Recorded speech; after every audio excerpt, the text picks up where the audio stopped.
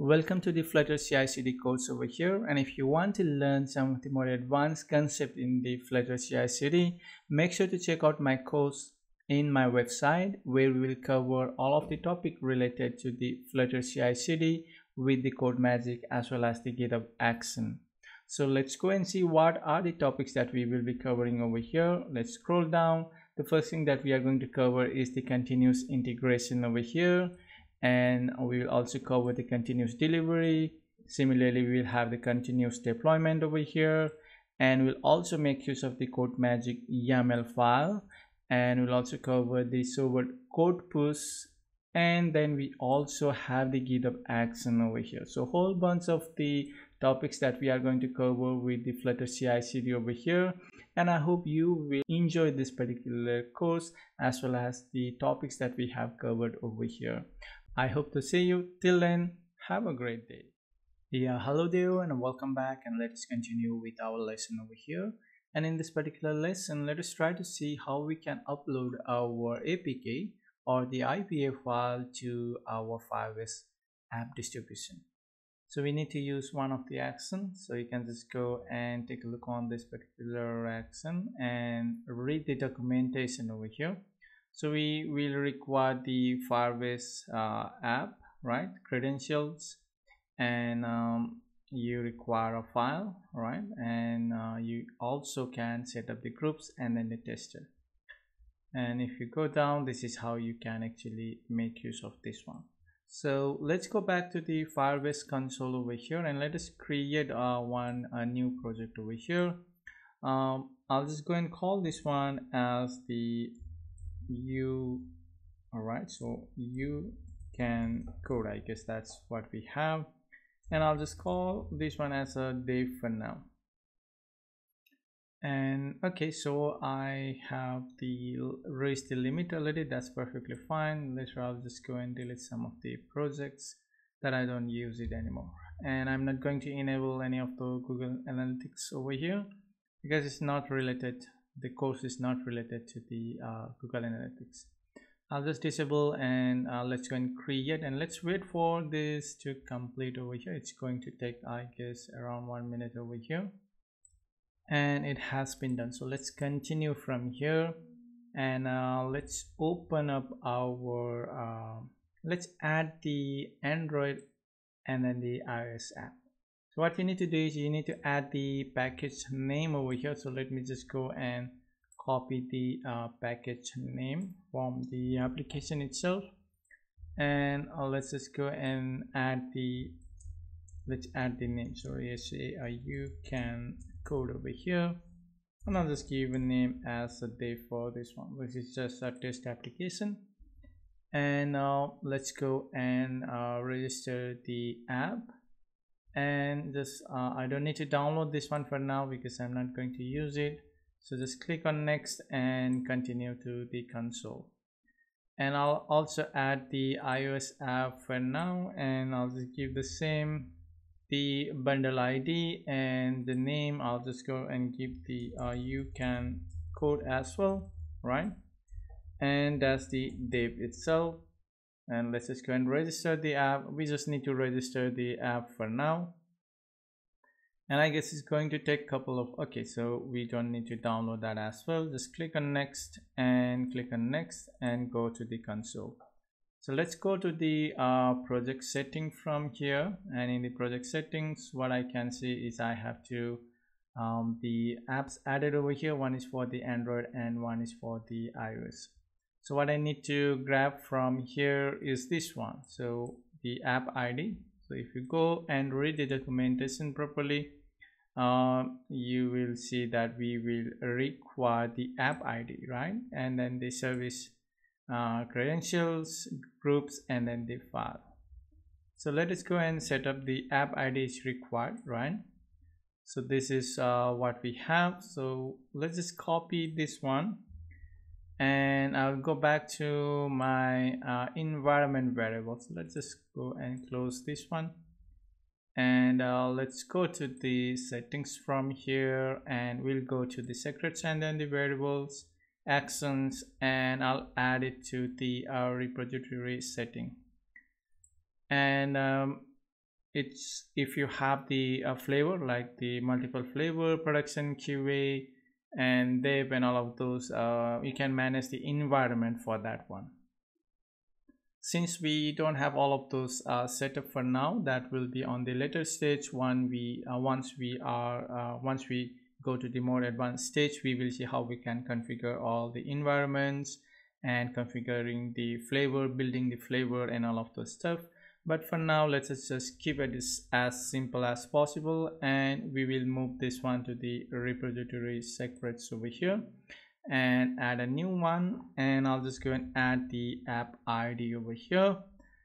It's not a good practice to just go and hard code this one in your workflow YAML file. It's better to add it as a secrets. If you don't want to add it over here, you can also go and add that directly to your workflow YAML file, but it's always a good practice to keep it separate over here.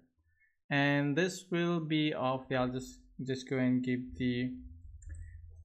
I'll give it as a uppercase. If I Firebase, right, Firebase app underscore the ID,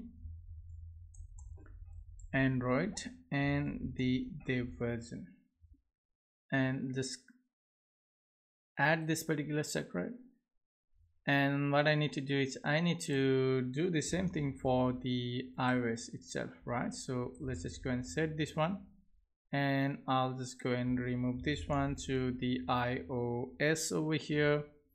And then I need to add that particular app ID as well. So let's just go and grab the app ID from here and let's paste it over here.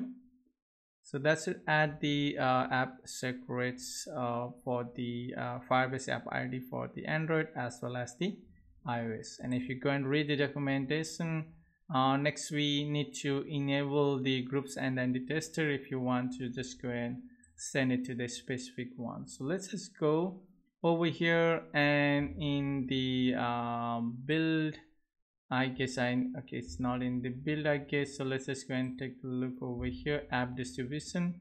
It's under the run section, and I'll select the app distribution, and let us enable this one over here. Get started over here, and let's wait for it to complete. And we'll go to the testers and then the groups over here. I'll just go and add the Android.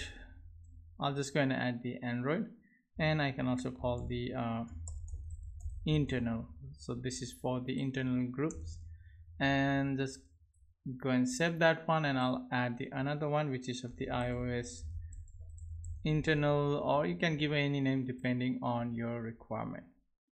So you can just go and add the tester over here and add the tester, so you can just invite the user to test for the app.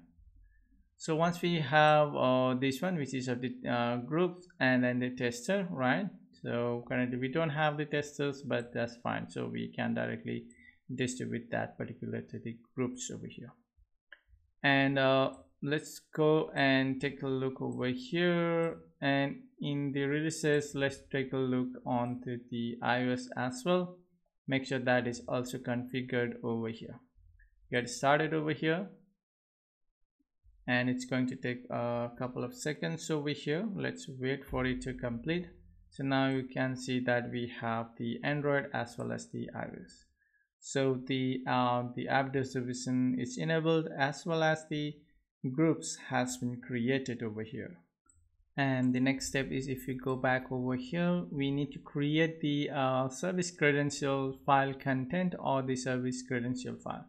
So for that, you can just go and read the documentation, but I'll just show you how we can do that. So let's just go over here in the project settings and go to the service accounts, and let's wait for it to load over here.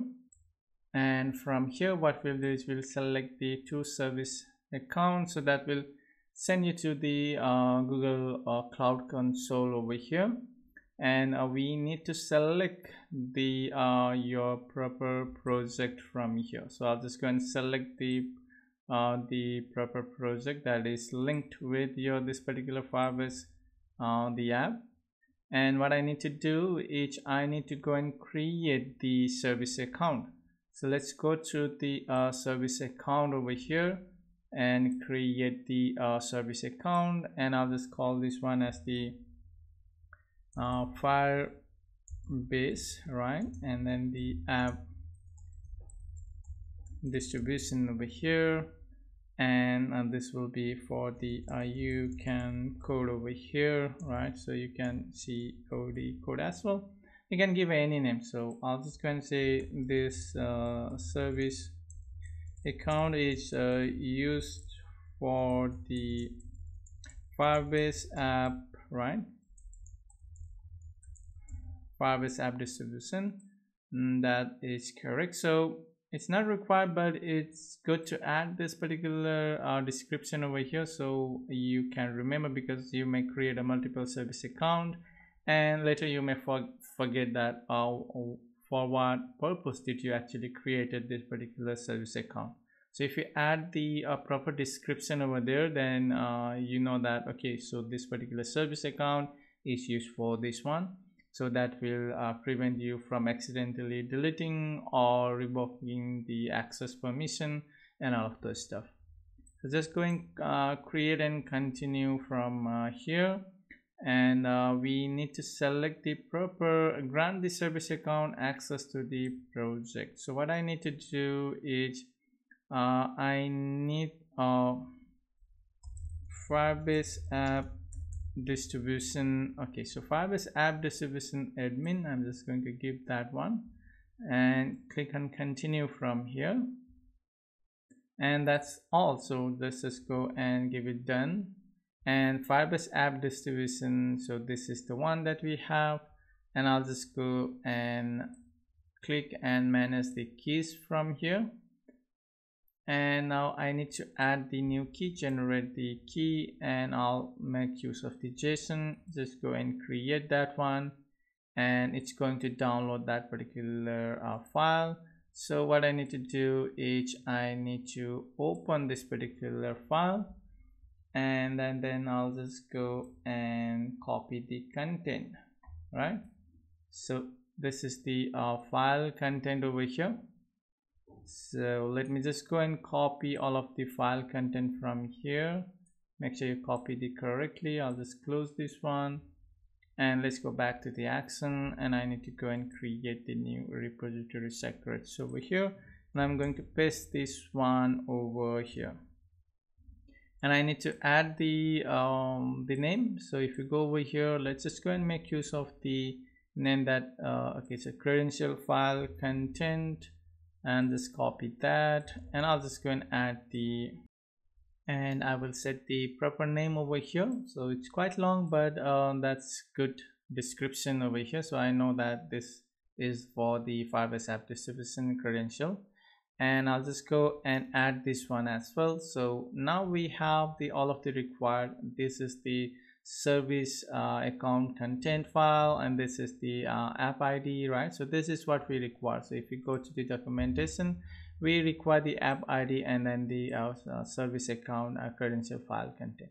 and we also have created the tester and the file we have already. So what I will do is I'll just go and copy this particular the code from here, and what I will do is I'll just go back to my application over here, and let's just go and add it over here. So let me just go and make it a little bit bigger over here so we can see it correctly. So once the build is successful and it has been uploaded, the last step is that I want to do is I want to upload it to the Firebase app console, right? So let's just go and add it over here, and let's try to arrange this one as well properly.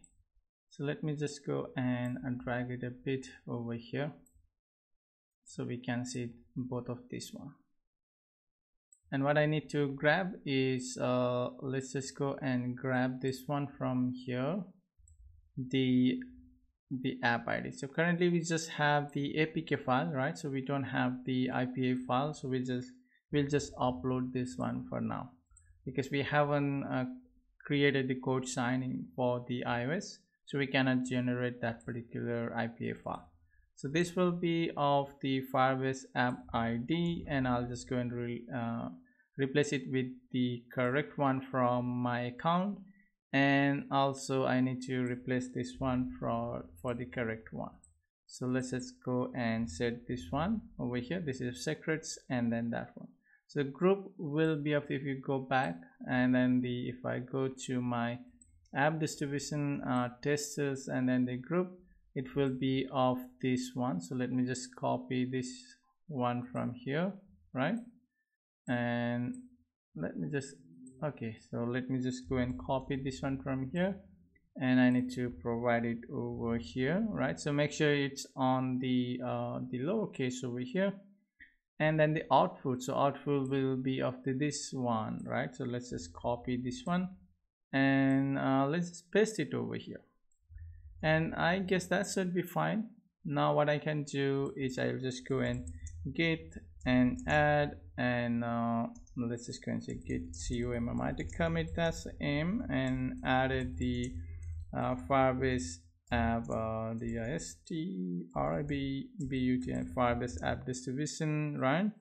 And I guess that should be good one. Git then the push it, and that should trigger a new build for us. So let's just go back over here, and I'll just go and take a look from here. So let's go to the actions, and okay, so it has triggered a new build for us, and let's wait for this one to complete, and let's see if we are able to upload that particular build to the Firebase app distribution. And finally it completed, but we got some error, right? So let's see, the container action is only supported for the Linux. That is because we are using this particular version, and that has some issue, and it only supports the Linux. So what we need to do is, there is another one which is of the Firebase as app distribution, which is for the Linux, Windows and Mac OS, and it is also from the same repository that we are actually using. So what we will do is we will replace that one with this one. So sorry for that, actually I need to use that one. I only have to replace the action, but the rest still remains the same, so you don't have to worry about anything. What you have to do is you just have to replace that particular action. So let's go back over here, and we will just go and replace that particular action, and then what we'll do is let's try to go and add it and commit it, and let's just go and push it one more time, and hopefully this time we should be able to upload that particular APK to the Firebase app distribution. So let's go back over here to the actions, and let's wait for this one to complete. And finally you can see it here that we got the green check mark, which basically means that it has been uploaded. So let's go back to the app distribution in the Firebase, and let's try to refresh this particular page over here. We should be able to see that particular application over here soon. So let's wait for this one to complete, and let's go to the releases. So it should be on the Android. It doesn't have for the iOS itself because we haven't created the IP. So now you can see we have successfully uploaded our APK file from the GitHub action back to our Firebase app distribution. That's pretty cool, right? And you can do the same thing for the IPA, but currently we don't have the signed IPA, or we are unable to create that particular IPA file. That's why. So I guess that's all for this particular lesson. We will continue in the next lesson. Till then, have a great day.